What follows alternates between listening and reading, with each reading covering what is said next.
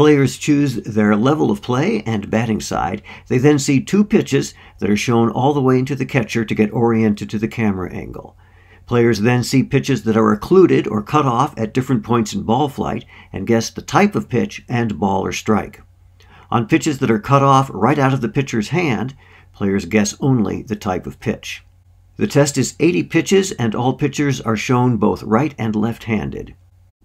The test provides an overall pitch recognition score, a breakdown by pitch type and pitch location, that is, ball strike, and platoon scores versus right-handed and left-handed pitchers.